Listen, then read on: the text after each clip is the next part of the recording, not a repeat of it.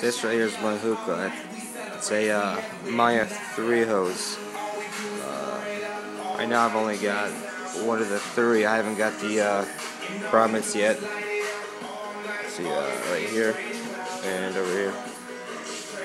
It's just a Maya ice hose. It don't really match the hookah, but the shop that I go to didn't have any other colors at the time, so just had to do with that one for now.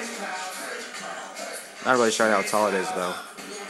And this is the flip bowl that I got from actually the same place, the Hookah Lounge out here in Florida. This is honestly the main bowl that I use right here. It's really easy to manage the heat. You can use this, to go up and down. So if it gets too hot, you can lower it. Not hot enough, raise it up. And it's pretty good. The stem's pretty big. It's about the size of my pinky finger. It looks great. It smokes great.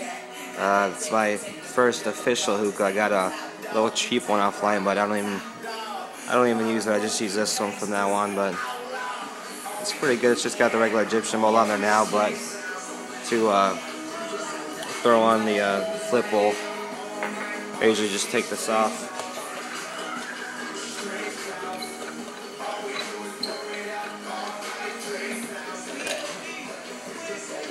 I take the tray off too, though. There's a little extra support. See, there's a tray for it. I'll just stick this on like this. It's like with the tray off, it gives a little bit more support, and to me, it just makes it a little bit more stable. So that's what it looks like when the flip bowl is on there.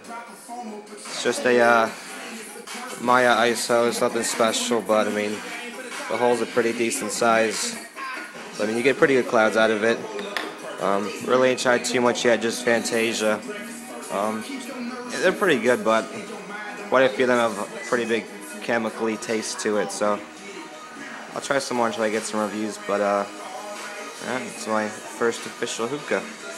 A shout out to hookahpro.com, by the way. It's a great site, great people, very helpful. Thanks, guys.